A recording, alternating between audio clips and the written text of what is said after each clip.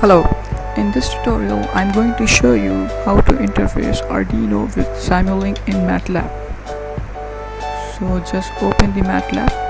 I have 2014, so if you have the updated version, that's not a very big issue because most of the things are similar.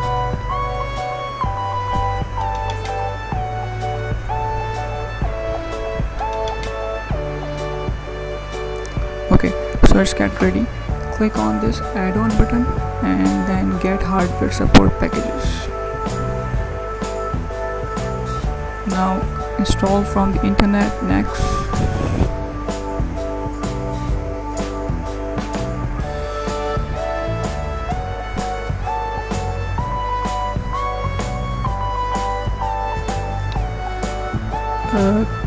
just click one more time. It is some error.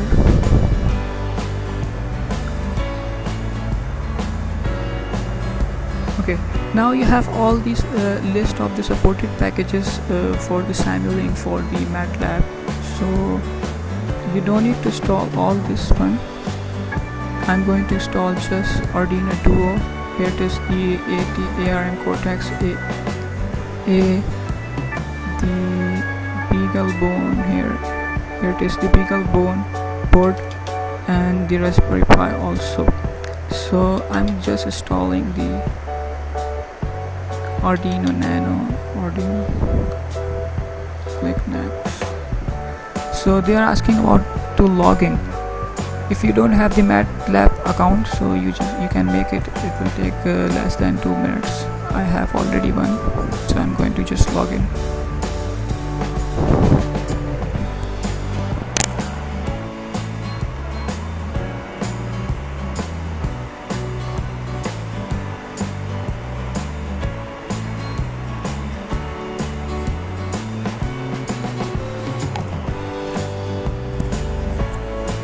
Okay, accept it.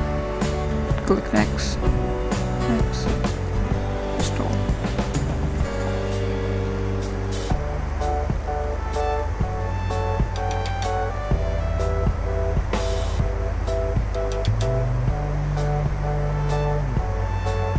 There is some setting error, so click just one more time. Maybe you don't have this issue.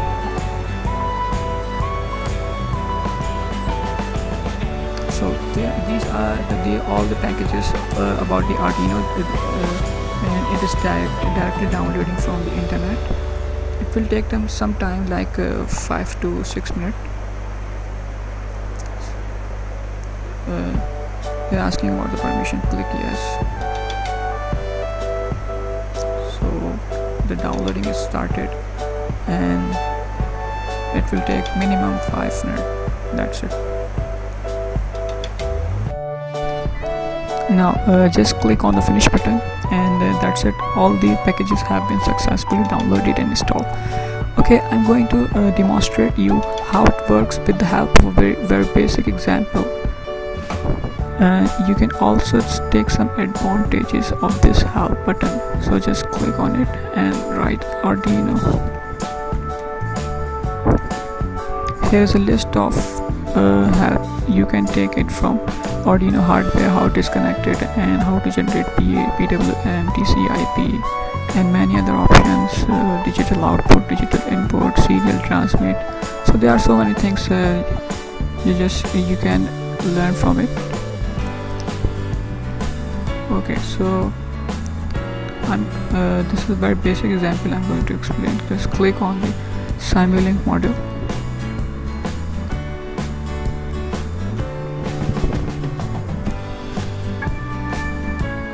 Click on the library.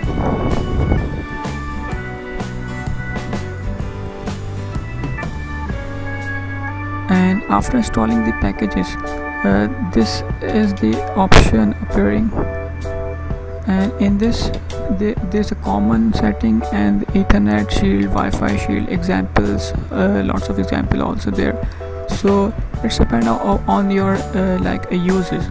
And it is very important from the perspective of someone don't have the very good command over the code, so they are able to write the code with the help of building the blocks.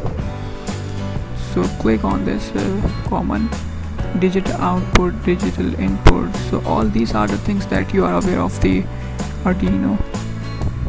I'm going to select this digital output here and going into the sync option, the scope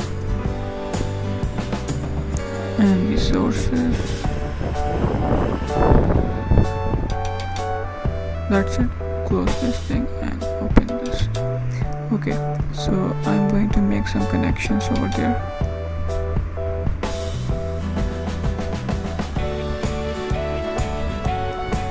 Remember one thing, that if you are using the Arduino Uno, so the 9th pin is the default pin, and I'm using the Arduino Mega, so I'm changing this to the pin number 13 and apply the changes. Okay, choose the properties and just double click on it.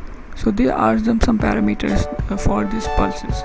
Number one parameter is first thing is to select time based signal from here. Set the amplitude 5 volt,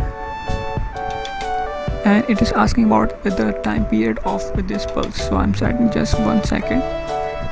And this is the pulse width modulation, like how many percent your signal is on and how many percent the signal is off. So I'm just setting the 50%, that means the 50% of this pulse is on and the 50% of this pulse is off. Remember, it is always here with respect to the on time. Okay, apply this, play on it.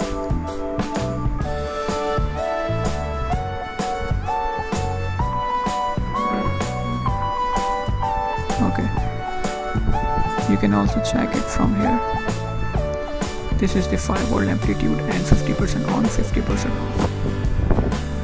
Okay, so the next thing is just connect your Arduino with your laptop.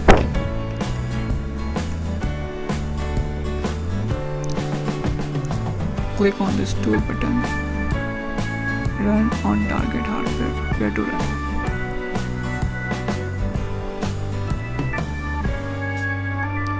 After connecting your Arduino with your laptop, just select your device from here, like Arduino Mega 2560. Apply it. That's it. So and another important thing is that just select your COM port not automatically but the manually, and check what's the COM port number. For that, right click on going to the properties of my computer device manager, and here it is, the COM ports. So you are connected with COM port 4, so just port it COM port 4 here and apply the changes and click OK. Now just save your file. I'm going to save on the desktop.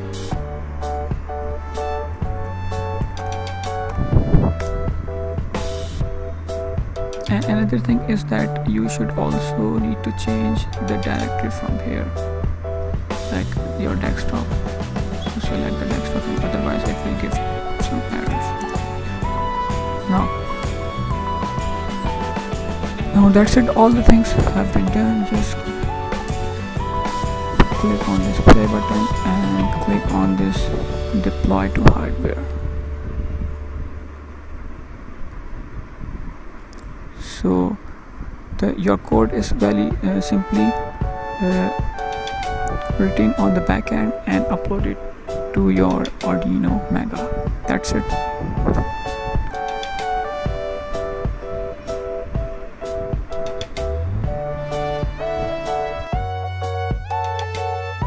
Now you can check it on the hardware.